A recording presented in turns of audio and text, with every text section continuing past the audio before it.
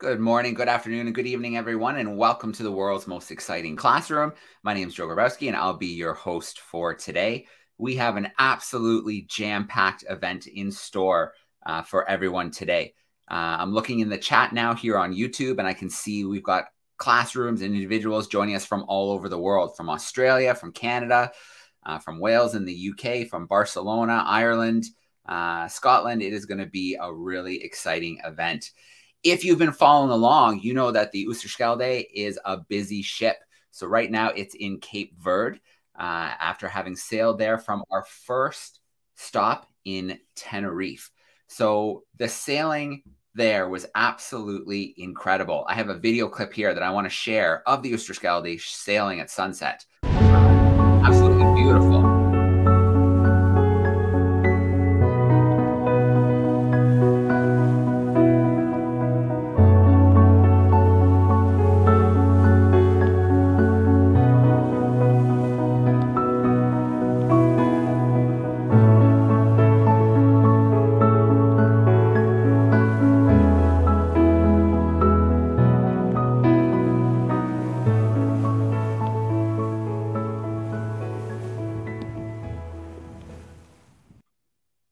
A huge shout out to Rodri and Tom for getting that incredible footage with the drone.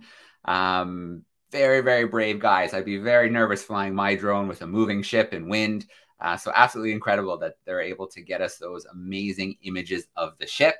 If you are following along on the website, we have a beautiful map, an interactive map where you can follow along. We can upload pictures and video in real time. So if we take a look at this little map here, you can see that the ship has been making its way along the coast of France and Spain before reaching Tenerife in the Canary Islands, where the first Darwin leaders came on board.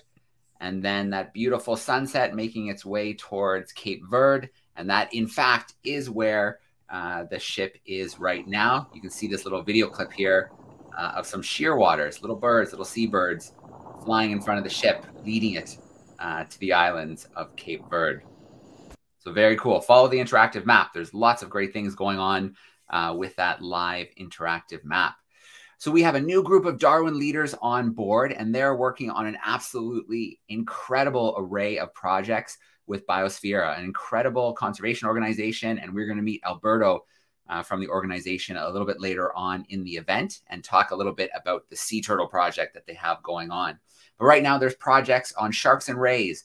There's sea turtle projects, endemic plants, seabirds, looking for a reptile that was previously thought to be extinct, and marine plastics. So the Darwin leaders are keeping very, very busy this week, and we'll get a chance to see some of those project videos during next week's World's Most Exciting Classroom event.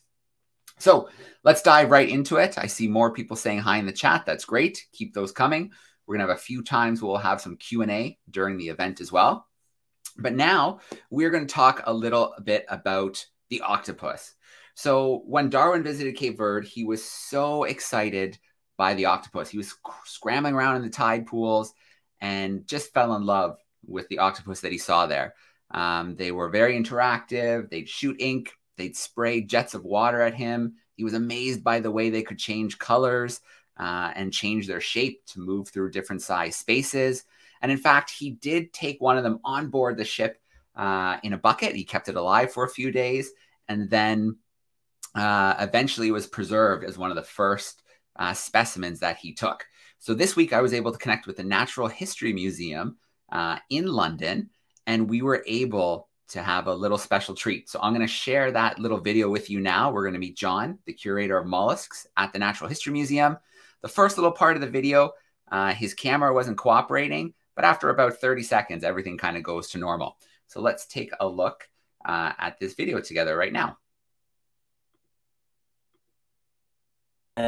My name is John Ablett. I'm the senior curator in charge of mollusks at the Natural History Museum in London. And I always tell people that my job is basically to look after the mollusk collections stored here. So I look after, me and my team, we look after about 8 million specimens. And these are mollusk specimens collected over the last 200 plus years, right up until the last few days. And we store them where we add new specimens and we make them available to scientists and the general public in order to learn more about the natural world. I mean, every day pretty much we have visitors from around the world, generally scientists or students who've come to study a certain aspect, maybe a specific taxonomic family or the fauna of a country or a region. So they come here and I help guide them, help them to use the collections, sort of decode some of the labels, the old handwriting that goes with them, and really trying to make sure that they get the most out of our collection. They can really use them to solve whatever problem they're trying to. So not everyone is able to visit us here in London, so often get emails, phone calls, letters, the odd facts, where people ask me to help them with their scientific queries or ask me to look in the collection to find data that might enhance their studies. And that's really what we are. We're kind of the intermediaries, almost like the librarian, as if our collection was a book. Librarians are a kind of a nice term, sort of in parallel to curators, of allowing people to access their collections and helping them decode some of the mysteries so they can really learn more about the natural world. And of course, as well as helping other scientists, there's the upkeep of the collection. So making sure the specimens are in good order, they don't degrade, transferring the data onto electronic databases so people can access this remotely. We also help with things like exhibitions, teaching. Sometimes people from the press or from film companies want some advice to make sure they've got their facts right. And then with any time we've got left, we all have our private research. So personally, I'm really interested in snails most of the time. And I'm really interested in the biodiversity in Southeast Asia and South America as well. Two really undiscovered areas of potential biodiversity. Okay, so here you can see Darwin's octopus, hopefully a little clearer. As I said, really lovely condition, apart from the coloration. You can see it's gone very beige. You can see, because it's an octopus, it has 8 arms. People often ask the difference between an arm and a tentacle, and there's lots of internal ones, of course, but one of the main ones is that arms have suckers along the entire length, whereas tentacles only have suckers at the very end at the tentacle club. But being an octopus, this doesn't have any tentacles, just 8 arms. And you can see an eye on either side. And cephalopod, as a word, actually means head foot, because the head, you can see in the middle here, is attached to the feet in sort of what it uses for moving around, the arms, you can see on the bottom here. And I guess it's a very strange kind of body plan, because the head is in the middle and the organs, the body, is at the top. So I guess it's a bit like us having our head just below our stomach before our legs. So all the organs are housed in here. So the 2 gills, 3 hearts, because octopus actually have 3 hearts, not one like us. They have 1 systemic and 2 brachial. So each gill has its own heart. And you can see here, this is where the mouth would be. So this has actually been dissected. So the mouth would sit in the center there. And squid and octopus and their relatives have a beak structure. It looks a bit like a parrot's beak, actually, made of chitin. And that sits in there. So that's how they feed, although this one, as you can see, has been dissected right open. But I said it's lovely to kind of understand that this specimen was collected by Darwin in Cape Verde and is now in the collections for more people to study. So like all the specimens here at the Natural History Museum, it's very much a working collection, and we use it to learn more about the natural world. Now, I mentioned earlier that it's beige, and one of the ways we preserve animals in spirit, so generally using alcohol, is amazing. And like I said, it keeps the organs intact, keeps the animal intact. You also get things like the stomach contents, any waste products that might have, the poop, also diseases and parasites. It's an amazing way of preserving specimens, but it really doesn't hold the color. So a lot of the organisms that we hold here go sort of beige, brown color after a long time. And incidentally, that's one reason why lots of the early voyages took artists and painters with them to capture the beautiful colors of these animals before the coloration started to fade. And as you said, Darwin was absolutely obsessed with this animal. I'm not sure if he'd ever seen a live octopus, but it certainly very much fascinated him. And he watched it playing in the rock pools, and he did keep it alive for a few days, I believe, in a bucket of water in order to study it further. One interesting fact is that he writes in his diaries that this common octopus showed bioluminescence, so it actually lit up in the dark, like lots of deep sea animals do. You know, we think of, you know, things like anglerfish lighting up, and lots of animals do glow in the dark. But unfortunately, the common octopus does not have any bioluminescent organs. So what we think was happening was that Darwin had picked up the octopus, put it in a bucket of seawater, and probably there were other bioluminescent microorganisms in the water. And as the octopus was moving around the bucket, it was stimulating these to flash rather than the octopus itself. But yeah, such an amazing specimen. And to think that, you know, collected by Darwin in 1831 and now in my collections, it's a real honor to look after this. All right. So a huge shout out to John from the Museum of Natural History in London. Quite amazing to be able to see a specimen collected in 1831 by Charles Darwin while he was in Cape Verde. So specimens are all fine and great, and it's an amazing piece of history. But I think we should now go to the National Marine Aquarium in Plymouth in the United Kingdom, where we have the amazing Becca standing by. And we're going to take a little visit and maybe see the octopus in a little bit of a different light here. Just introducing Barbra here. Barbra is our common octopus. She's very, very new to the aquarium. She's only been here for about a month. She's getting settled in. She's getting comfortable in her tank. And she is really, really being someone that everyone is very excited to come and see here at the aquarium. If we look in the tank, you can see that she's really showing off her amazing 8 arms. Like she's balls, stretching out with them. She's playing and she's using those strong suckers to hold on, but also experience the world around her. She can actually taste using those suckers on her arms, which is very, very helpful to be able to really get an understanding of what's happening in the water around her. But if I think about being able to taste with my feet and my arms and thinking about tasting everything I touch and everything I walk on, I'm not sure that I'd enjoy that very much. But as well as her amazing 8 arms, Barbra also has 3 hearts. She's got 2 hearts, one on each side of her gills, and they help pump oxygenated blood to her systemic heart, which is in the center of her body there. And that's really, really important, as I said, for those nice, strong arms that she has got there. We heard earlier that she's also got a beak, and that beak is actually the only hard part in her body. She doesn't have any bones or whatsoever, which means she can be really, really squishy. And when she wants to, she can squeeze into the smallest spaces.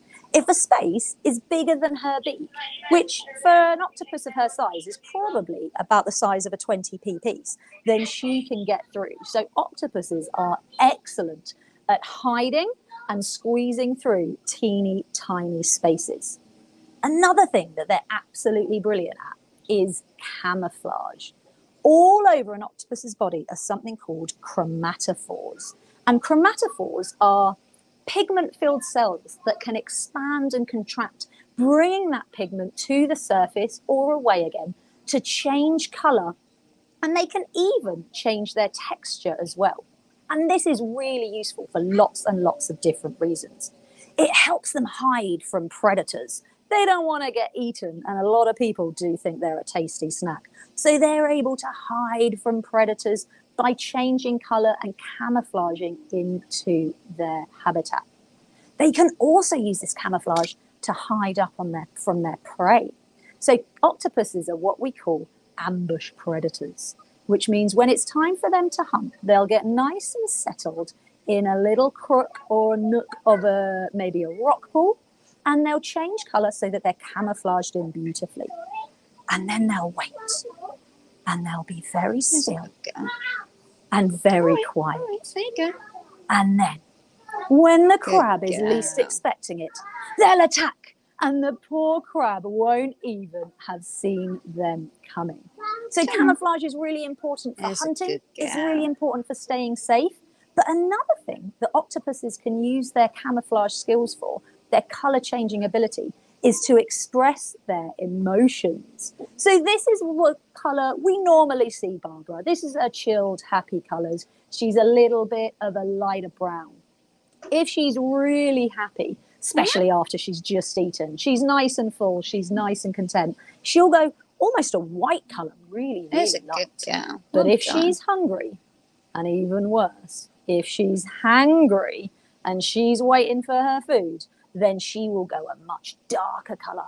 It'll go really, really deep red, and that'll be her showing the biologist that she is ready for dinner and she is getting hungry. So those camouflaging skills are really, really important for her to be able to express emotions, which is something that not a lot of other animals can do.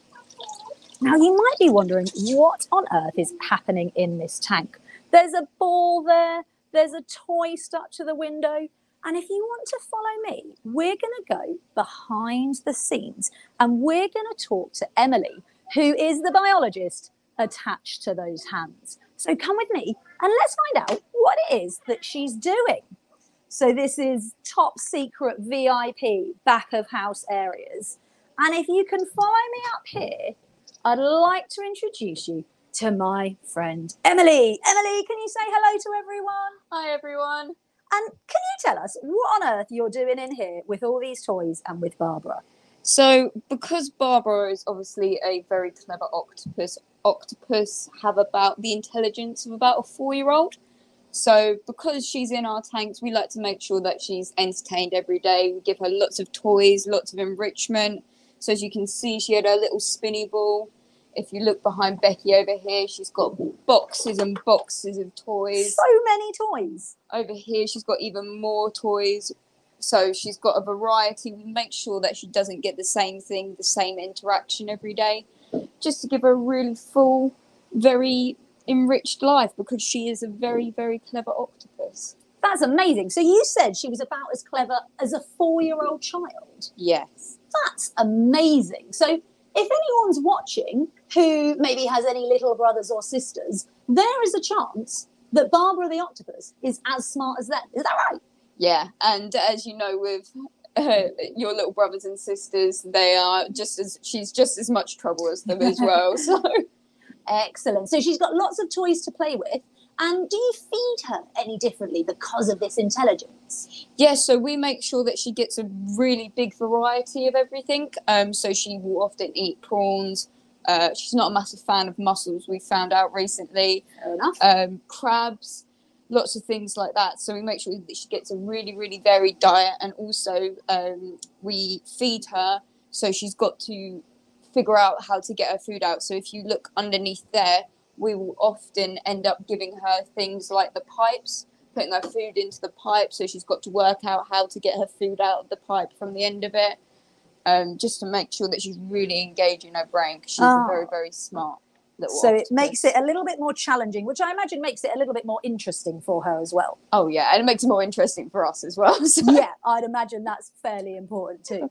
So we know that you look after octopuses a little bit differently than some of the other animals because of that intelligence. Yeah. And we're here at the Ocean Conservation Trust because we want to conserve the animals, not just here in our aquarium, but out in the ocean. So are there any problems that octopuses are facing, any threats? There are a few threats that octopus are facing, not necessarily to the octopus themselves, but ocean acidification is one of them. Because obviously, like I mentioned before, we are feeding her crabs, things like that. And obviously crabs have calcium in their shells, and if the ocean's becoming more acidic, the shells of the crabs are going to start degrading, probably seeing less crabs, which are going to therefore affect the octopus, which are further up the food chain. Yeah, absolutely. So the ocean acidification is affecting the octopus's food source. Yeah. And I'd imagine their home as well, because octopuses like to live on coral reefs, right? Oh, yeah, 100%. So the less coral cover that we're seeing, the less food sources that they're going to have, this is going to eventually impact a very, very beautiful creature. So. Okay. So we had a little look at ocean acidification a couple of weeks ago on the World's Most Exciting Classroom. And we've actually got another experiment that we'd like to do just to see what actually happens when, or how, I should say, ocean acidification actually happens. Because ocean acidification is one of the effects of climate change. And climate change is a pretty big subject. It can be a little bit confusing and there's lots to it. So let's break it down a little bit for anyone maybe who is still a bit confused or who wasn't able to see that session a couple of weeks ago. So climate change is happening, amongst other things, because of too much of one particular gas in the air. This gas is called carbon dioxide. And this gas is being released into the atmosphere because we are burning fossil fuels. These are things like coal and oil and natural gases that have been underground for millions and millions of years. So we're digging them up and we're burning them. And the reason that we're burning them is to create energy. So we burn them so that we can drive our cars and fly our planes and our buses and our trucks. It also provides us electricity for our houses so we can watch TV and have the lights on, which is pretty useful. Things like plastic are also made by burning fossil fuels. So all these different things that humans are doing is creating carbon dioxide, which is going into the atmosphere. And then it's getting absorbed into our oceans. And once it's in there, it's causing a few problems. We're going to head front of house. Emily, I'm going to ask you to come with me because you're going to play a part in this. And we're going to see what actually happens when that carbon dioxide enters the water. So we're going to pop back out. And just to make sure that we are really understanding what's happening, we need to know a little bit about something called the pH scale. Now, the pH scale, if you haven't heard of it before, is a way that we can tell whether a liquid is acidic or alkaline. And if you have a look on the wall here, the pH scale goes from 0, and that's a liquid that is very acidic, like vinegar. And it goes all the way through neutral to alkaline, which is the opposite of acidic. Now, these different states are represented by a colour. And if you take something called universal indicator and you add it to some water or any liquid really, it will tell you where on the pH scale your liquid is sitting. And if we were to think about our oceans, then they're sitting at about 8.1. They're about here on the pH scale, which is great. It's neutral. We're happy with that. But what happens to our ocean when carbon dioxide is added? What happens to the levels? We're going to do a little experiment now to find out. I've got a few friends who are going to help me along, and these friends are all very invested on the health of the ocean. And they are going to add carbon dioxide to their beakers to see what happens and how it changes. So I want everyone to say a big hello and a big welcome to my friend, Myrtle the turtle. Everyone give Myrtle the turtle a wave. Come on in, Myrtle, come on in. Grab yourself a beaker of ocean. Excellent. I also want everyone to say a big hello and a big welcome to my friend. It's Coral the mermaid. Hi, Coral. Thanks for joining us there. And last but most certainly not least, this is an episode all about octopuses. So can everyone say hello and welcome to Emily the octopus? Come on in, come on in. Amazing. You're going to take that for me. Lovely arm wave there. Myrtle, come on in, come on in. Our gang here have got 30 seconds. They've got 30 seconds to blow as much carbon dioxide into their beakers as possible, and we will see who can change the pH level the most. Before they start, have a quick think. Have a little think, turn to your neighbour and think, which way is it going to go? Is it going to get more acidic? Is it going to get more alkaline? Is it just going to stay exactly the same? I don't know. We're going to find out. These guys are going to do a competition. Who do you think is going to be able to change the carbon the most? I'm not sure. Let's cheer on the mermaid, the animal, whoever we think is going to change it the most. They're going to have 30 seconds.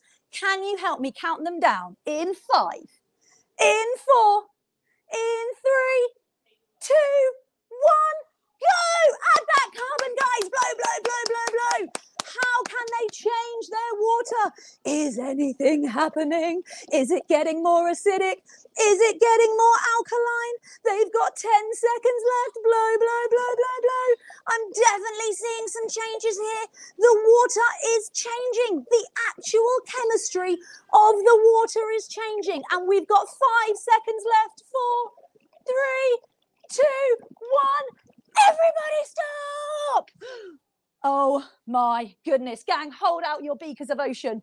What has happened? Well, they started off green. They started us over here at 7 and they have not become more alkaline. They have gone all the way over. I think corals has changed the most. It has come to number 2. it has got significantly more acidic. So I think first things first, we need a round of applause for coral. Excellent job, excellent job.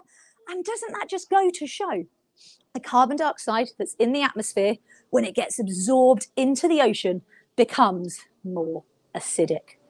Now, that's the end of our experiment there. We are going to send all the information out to you so you can do this experiment at home or in your classrooms. And once you've done it, I want you to have a little chat. I want you to have a little bit of a think about what you can do as an individual, as a class, maybe as a school, to try and reduce the amount of carbon going into the atmosphere. We probably don't all own factories, so that might not be something that we can control. But I reckon there would be some things that we could all do that would help our ocean be healthier and happier and safer.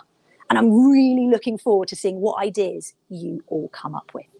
Now, just before I go today, there's one more thing that I want to talk to you about.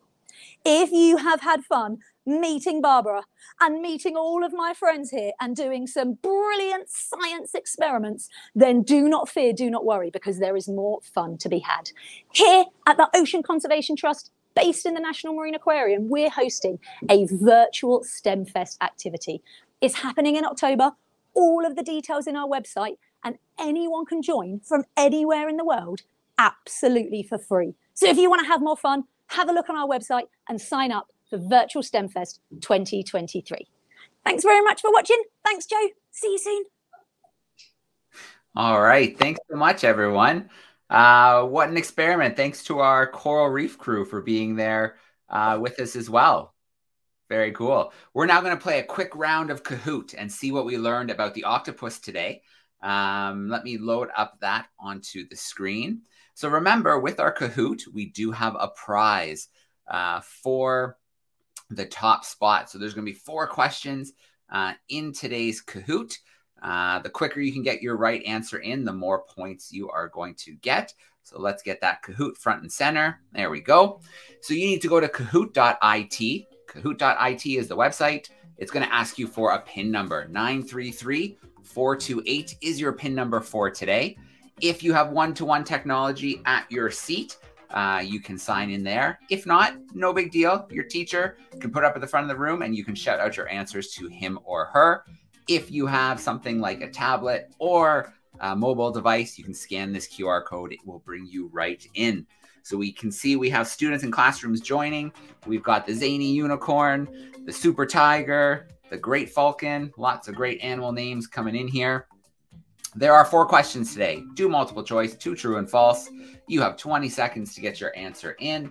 If it's right, you're getting points. If it's right and you do it really fast, you get even more points.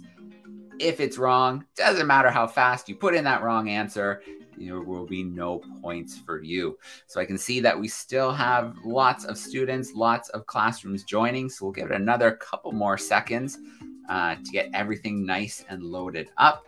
And then we will go ahead and we will do our Kahoot together.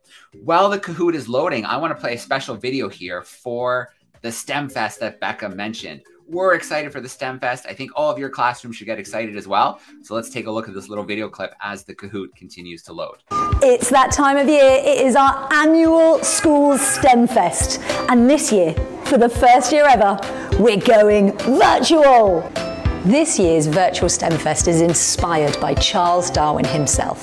It is absolutely full of national curriculum links, and best of all, it's completely free. Bookings are open, so reserve your spot now. So I think we cannot wait any longer. We've got to get this Kahoot going. So here we go. I am hitting start. You're going to be counted in with 3 seconds, and then we're going to find out who comes out on top on our podium today, our top 3 student contestants. So how many hearts does an octopus have? Is it 1, 2, 3, or 4? Those answers are flying in. Is it 1, 2, 3, or 4 hearts that an octopus has? You've got about 5 seconds to get that answer in. And then we are moving on to our next question. All right, good job, crew. Most students went with 3. We learned there's kind of the 1 main heart and 2 other ones as well in that body. The great falcon is in first place, and we will jump to our next question, a true and false. A tentacle has suckers all the way along its length. Is that true or is that false? That a tentacle has suckers all the way along its length. Is that true or is that false? This is a bit of a tricky one.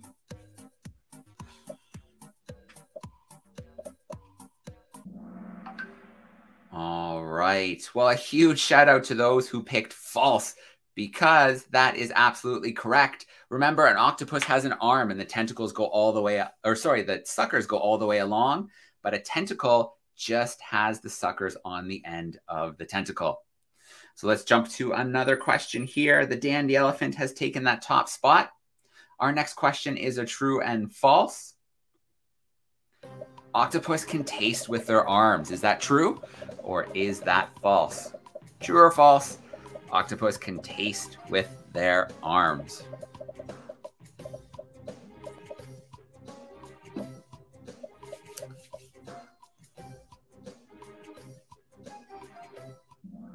All right, there we go, crew. We are back on track. That is absolutely true.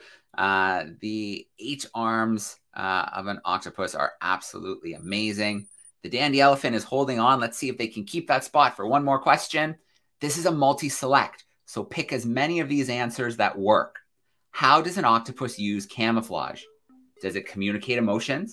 Does it hide from predators? Does it glow in the dark? Or does it sneak up on prey? So you have to pick as many of these answers as you think or as you learned from Becca today.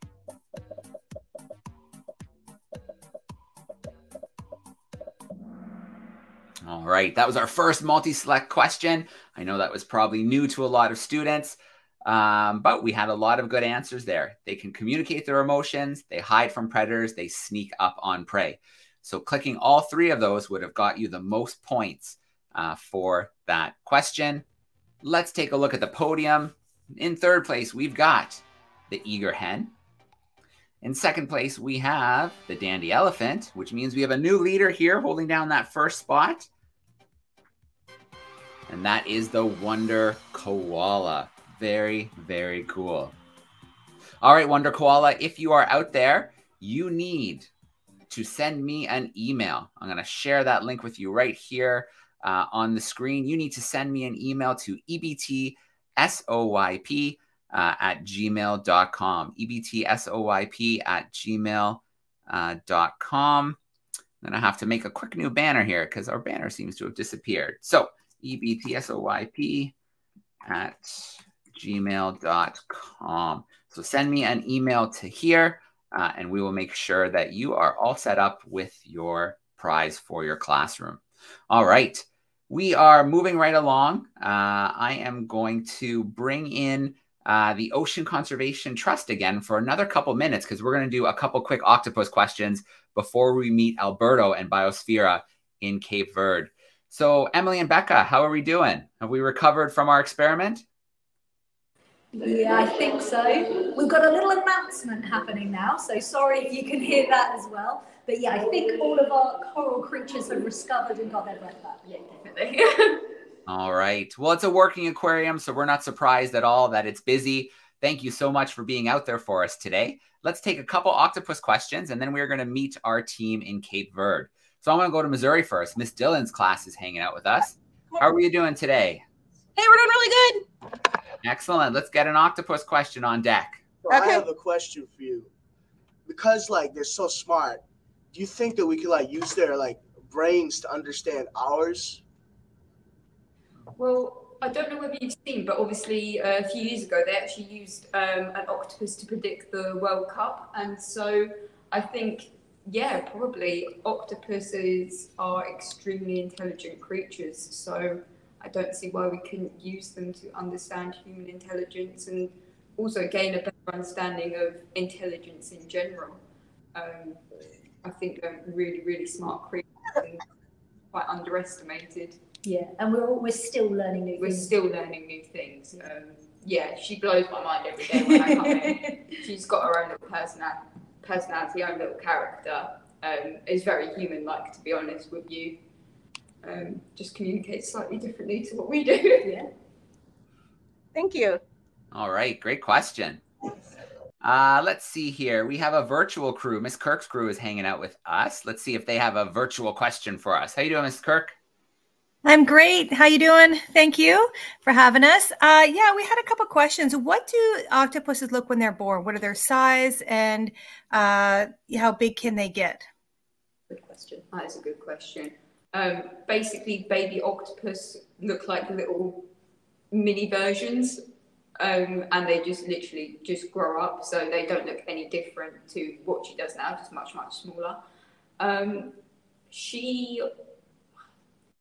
They do get a little bit bigger. It obviously depends on the species of octopus as well. What we've got is a common octopus. She might get to about, what would you say? I mean, yeah, they're very squidgy, so it's really difficult to measure them. So the only solid part of their body is obviously their beak. So her beak will probably get to a couple of inches, maybe. But yeah, like I said, it depends on the size of the octopus. I think one that we worked with, her name was Spaghetti. Her head was probably about this big when we had her. So it does vary, like people. It just depends on their genetics and stuff like that, and how big they'll get. And there's different species, right? Yeah, different species. So what did we have? The Pacific octopus. Yes, she got really big. So yeah, it just depends on the species, and also just depends on the individual as well. All right, excellent. Spaghetti. That is such a good name for an octopus. Very, very cool. All right, well, we are going to shift gears now. Beck and Emily, thank you so much for being with us. We're going to get a PDF up on the website so students can try that experiment in their classroom, and then we'll have a question or two as the challenge for the students, including what can they do to help reduce that impact. Very exciting stuff. Barbara is absolutely amazing. So thank you for taking us backstage to the top secret inner workings of the aquarium today. Very, very cool. Thank you for having me. Thank you. Bye. All right. We'll see you soon. So as I mentioned, we have DARWIN200 leaders working away in Cape Verde right now. We are going to connect with Alberto from Biosfera, who do absolutely incredible work. And then we also have a Darwin leader, looks like, joining her, and her name is Ali, and she's been working on a sea turtle project this week. Now, before I bring them in live, I want to share a really cool clip here that's going to highlight some of the biodiversity you can find on Cape Verde.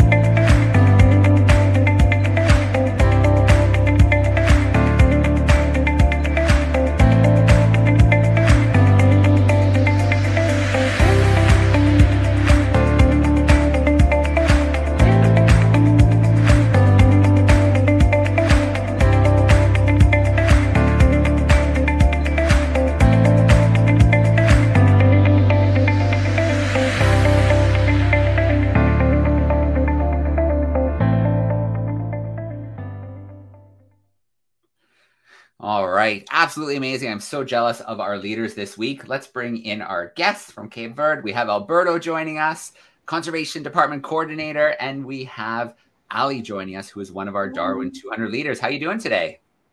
Hello, Joe. Hello, everybody. We're doing great. What about you? Oh, we are so good. I hope you got to catch a little bit of the octopus action. It was so great to meet Barbara today. And this has just been a jam-packed world's most exciting classroom. So, Alberto, I want you to start. Tell us a little bit about your organization and some of the work you do. Great. So I'm working in Biosfera, which is a local NGO from here, from Cape Verde. We focus our work basically in the conservation, protection, and conservation of the marine and coastal species.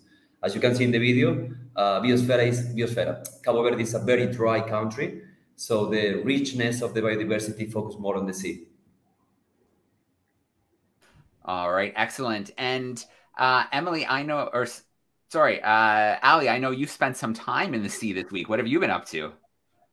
Yeah, so I've been taking pictures of the turtles to make the first database with Biosfera. I've also seen the hatcheries. They dig them up and they do tests to see how well they're working. And I've also had the privilege of seeing them do some DNA samples on the turtles. Yeah, it's been really fun. All right. And I have a few video clips here, Ali. It looks like you had quite the close encounters. I want to share this first one here. Yeah.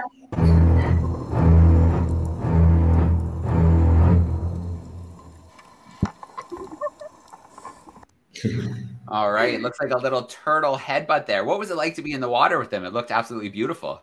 Yeah, it was incredible. I've never snorkeled with turtles before, so seeing them was beautiful. And there were so many just swimming over each other. Yeah, it was beautiful. All right. I have one more clip here. You mentioned the hatchery. So I know you got to get kind of a little hands-on. Can you tell us a little bit about this?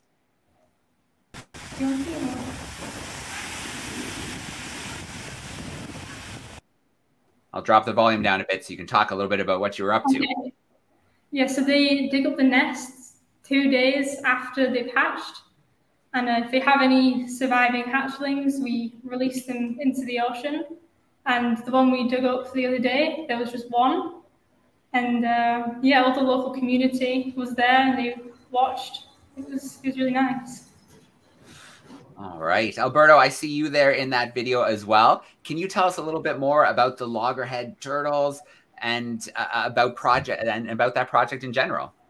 Sure. So here in Cape Verde, we have 5 different species of turtles, but just a few of them come out of the water for nesting. In this case, 99.9% of the nesting activities that we have come from loggerhead, which is the most common turtle around the world. Cape Verde is the 3rd largest population of loggerhead in the world. Depends on the year because of the quality of the turtle change from year to year. So, for example, in 2021, we have an amazing season. That year, Cape Verde became in the largest place in the world for loggerhead turtle. In this case, we are in the northwest side of the country. We get less nests than in other islands, like for example in Boa Vista and Sal, which are closer to the continent. They get probably 60% of the nests of the country. But even so, we have an important population here in São Vicente, which is the island where Biosfera is based. This year, we start a new activity, which is the hatchery, which has different purposes, different objectives. The first one is the protection of the nest. That's our priority. Why are we protecting the nest? Because we have plenty of stray dogs, unfortunately, here in São Vicente, and they learn how to find the nest, how to eat the eggs, and how to eat the hatchlings. So that's the first reason. Also, we have plenty of communities with light pollution. So I don't know if you guys know, but the hatchlings, they follow the light. So whenever they hatch, if they have artificial light behind them, they are going to go to the community instead of going to the sea. So as I said, that's our priority. But it's not the only reason why we built a hatchery. It's also like a place for communication, for like environmental awareness. It's also a place for some scientific studies. And it's also a place for creating some ecotourism activities for the community. So we are trying to kind of like improve the state of the community as well. So as you can see, it's a very cool activity that it has several purposes, several objectives. All right, excellent. Well, it is amazing conservation work. I highly suggest that those who are tuning in dig a little deeper and check out some of the work that you, Alberto, and your team are doing. And Ali, it looks like you have had just an absolute blast. We can't wait to see your video projects highlighting the conservation work and things that could be done in the future. So I imagine the next few days are going to be pretty busy for you, Ali, a lot of editing. Yeah, my camera operator is very busy editing the documentary. Yeah. Excellent. All right. Well, we have some time, so I'm going to bring in a few classrooms and let's see if they have some sea turtle questions for us. So we haven't visited Mrs. Cross's crew yet. There's some grade 6 students. So let's see if I can get them in. Miss Cross, if you're there and you want to unmute, we'd love a sea turtle question if you guys have one. I'm so sorry. We just had our morning announcement, so we sort of missed a bit of that. Does anybody have a sea turtle question really quick? Yeah, Ibrahim? How come the turtle shells are really hard? Oh, they're wondering how come the turtle shells are so hard and what are they made of? And Oof, that was a tricky one. I wasn't expecting that question at all.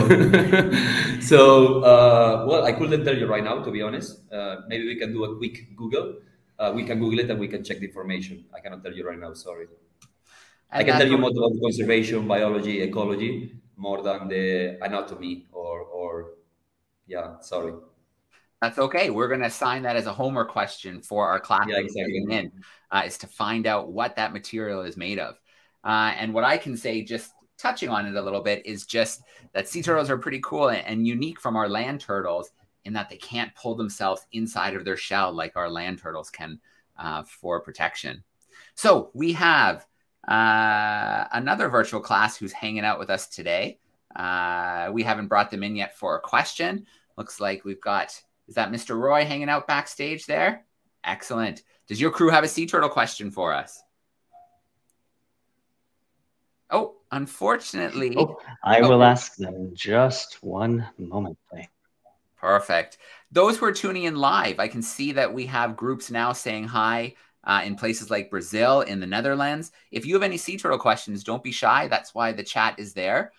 Don't be afraid to put in a couple questions for us. While we wait to grab a question from our crew with Mr. Roy, let's see if our Missouri crew has a question for us. Come on over, Kendall. All right. Kendall and Macy, you have a duo here. Who first, me or Kendall? You first, Macy. Me? Yeah. Oh, how many hatchlings survive? And how are the native people involved with Biosfera to help with conservation? What were the questions? How many eggs do they get? Or how many hatchlings and eggs? Okay, so the question about the eggs, this species, the careta careta, it lays like an average of 80 eggs per clutch. But they can lay like up to 7 times per season. So sometimes they lay like 1 clutch, another times 2 clutch, but they can go till 7 clutches, okay? I already found some turtles that they lay over 100 eggs. But as I said, the average is 80 eggs for this species. Then there are other species like hawksbill. It can reach 200 eggs per clutch. Yeah. All right. How is the local community involved? Oh, yeah. We are actually counting quite a lot with the local community. That's really important for us. One of the main threats that we have here in Cabo Verde is poaching. So people kill the turtles because of the meat and also because of the eggs.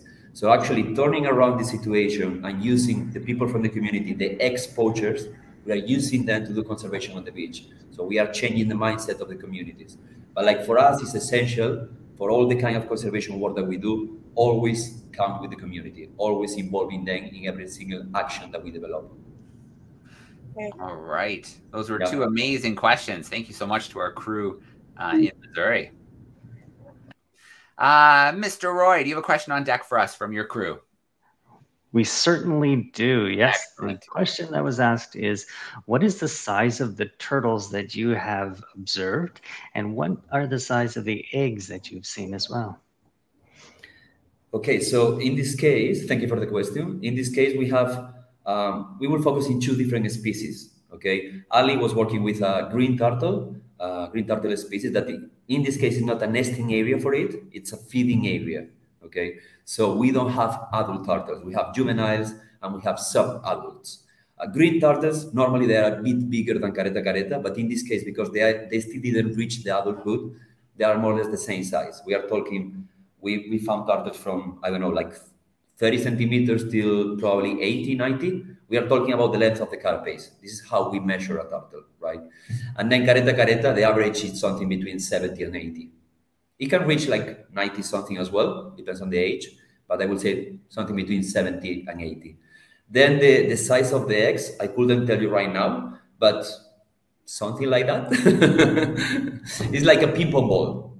It's like the size of a ping pong ball, something like that, but it's not hard. That's the difference with, for example, bird eggs, okay? This is a soft egg. It's basically because when it's releasing the egg from the cloaca, it still has like 50 centimeters to fall. So whenever the egg hits the ground, it cannot break, right? So that's the reason, because it's soft. Yeah. All right. Very cool. Great questions. Mrs. Kirk, do you want to sneak one in before we wrap up with our experiment and curiosity of the week? Oh, that'd be great. Thank you. We have Aya and Alice both asking questions here. How big can these sea turtles get? And how long can they live for? Okay, so that's gonna depend on the species again. We have 7 different species of marine turtle around the world, and the biggest one is the leatherback.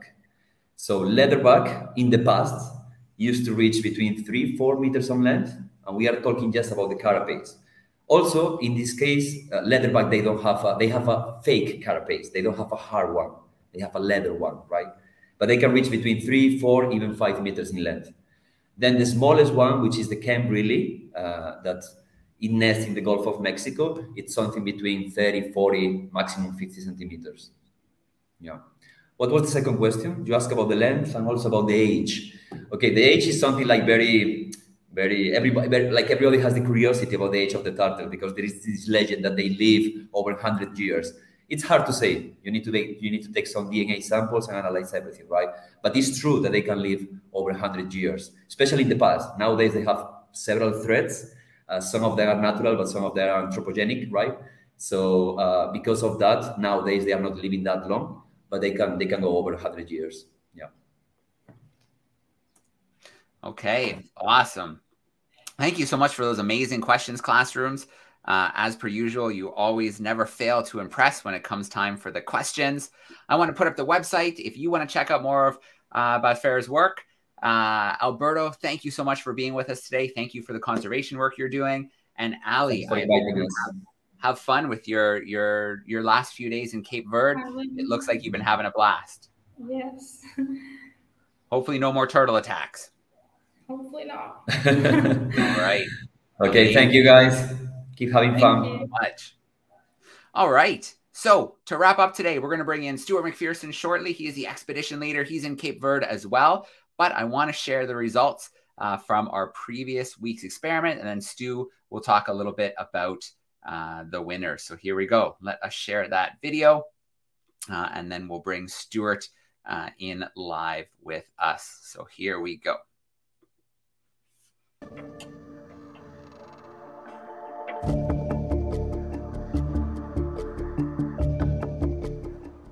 Welcome back. 2 weeks ago, I posed the question to you of why the Darwin finches have different shaped beaks and what evolutionary processes have driven the difference in beak shape. Well, let's find out the answer. Imagine you're a bird. Obviously, you don't have hands to eat your food with. So how would you eat different seeds and nuts and insects in the diet of most of the Darwin finches? Well, some of the islands of the Galapagos have large nuts. This is quite difficult to break open, so you'd need something powerful to crack the nut, like a nutcracker. Let's have a look.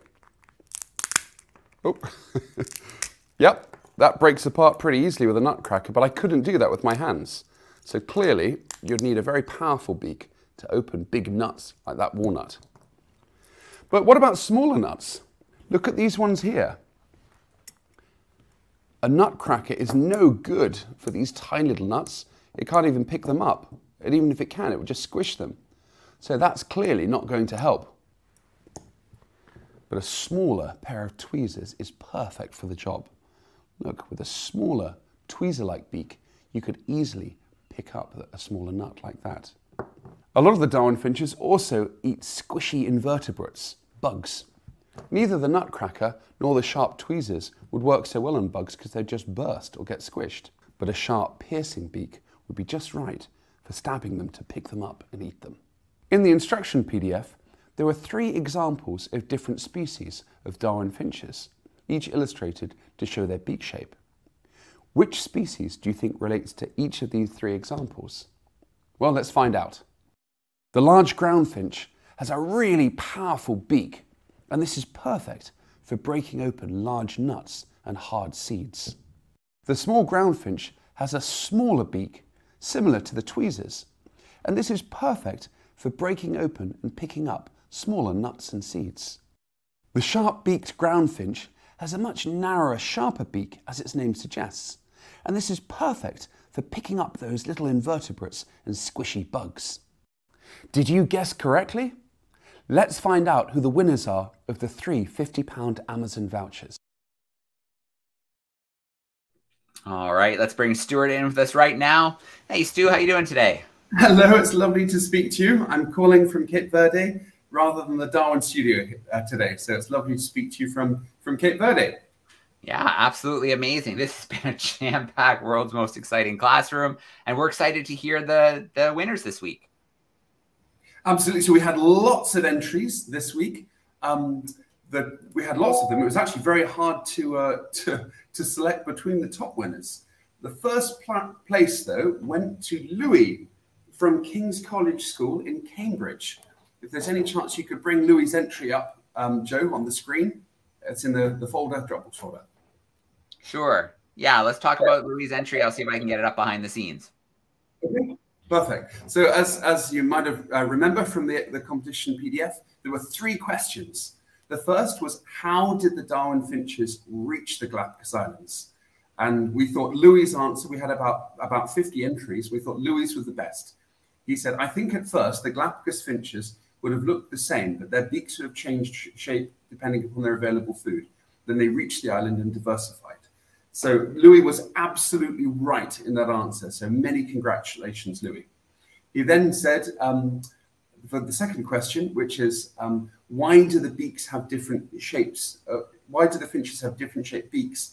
He answered exactly perfectly, as you saw in that explanation video. It's the shape of the food that they ate.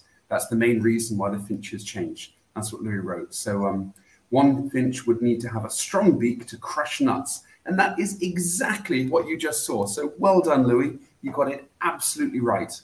And the last question concerned what species of birds around the world have different beak shapes and why.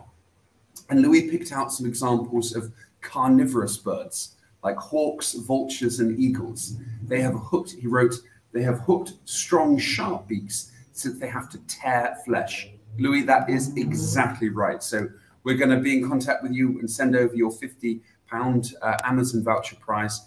If you're in America or Canada or Brazil or any other country, you can still use the same voucher, depending, it doesn't matter about your currency, you can use the same one. So well done, Louis. That was brilliant. Tobias, Jacob, and Nathaniel won 2nd place from Woodhouse Primary, and Marcelo Fernandez from Spain won 3rd place. So we'll be contacting all 3 of you, all 3 of you shortly to win your prizes. So really, really well done, guys. Please do submit your entries next week for the next week's prize. The instruction PDFs and recordings of the experiments are all online, so you can easily access them if you want to. And we'll also do a mail out early next week as a reminder and with the links in. So well done, guys, for doing your competition entries, and congratulations to Louis, Tobias, Jacob, and Nathaniel and Marcelo for winning this week's prizes. All right, excellent. So as Stu mentioned, classroom at darwin200.com is the spot to send your entries. We are going to upload the PDF and the video of the experiment from the aquarium today. We'll get that up there for you, and you have 2 weeks to get those answers in. And Stu, I think we need to do the curiosity of the week before we wrap up for today. Absolutely. So if you can kindly play the last week's answer. All right, let's take a look. Let's see what it is. Curiosity was this object here. This is a very difficult curiosity to guess. This is a shark caller. People across different parts of the Pacific use these to catch sharks. Fishermen go out on canoes, put it over the side of their boats and rattle it really loudly. And amazingly, the sound that the rattle makes actually mimics that of a fish in distress, which the sharks are attracted to eat. But of course, in this case, the sharks come up to the boats and the fishermen then catch the sharks and take them back to the island communities where they feed their families. So a bit of a tricky curiosity of the week this time. This is a shark caller from the Pacific. All right, Stuart, did anybody get it this week? One person got it. We got quite a few ideas that it might be some kind of necklace or even a harness for beasts of burden like oxen. But Mike Smith from Texas actually got it absolutely correct. He was the only one. So well done, Mike. You did amazing in identifying that, that shark caller. I think our last segment today is then this week's curiosity. Curiosity is this object here. Can you guess what this is? We've actually got an episode coming up specifically about this object. So hopefully you can work out what it is. I'll give you a clue. It grows on a plant. Good luck and submit your answers to info@darwin200.com. All right, another challenging one. We'll put up the option there for classrooms to get those answers in by next week. So 2 weeks for the experiment, 1 week for the curiosity. Yeah, and we'll have you with us, Stuart. It's going to be another exciting World's Most Exciting Classroom next week. Absolutely. Really looking forward to it. And we thank everyone that submitted their answers and their photos of the different projects and experiments they've done. So thank you, everyone, for taking part. All right. Well, a huge shout out to everybody who joined from around the world today. I think there was at least 4 or 5 continents represented, which is absolutely incredible. Thank you to the students for your amazing questions. A huge shout out to John at the National History Museum in London. A shout out to the crew at Ocean Conservation Trust and the National Marine Aquarium in Plymouth. And a shout out to you, Stu, you and the team and the Darwin leaders and Alberto for joining us. I hope you guys are having an incredible time in Cape Verde. Definitely. Thank you so much for joining, everyone. All right. And we'll wrap up, as always, with a little shout out to our sponsors. Thank you so much to everybody who helps make the DARWIN200 and the world's most exciting classroom possible.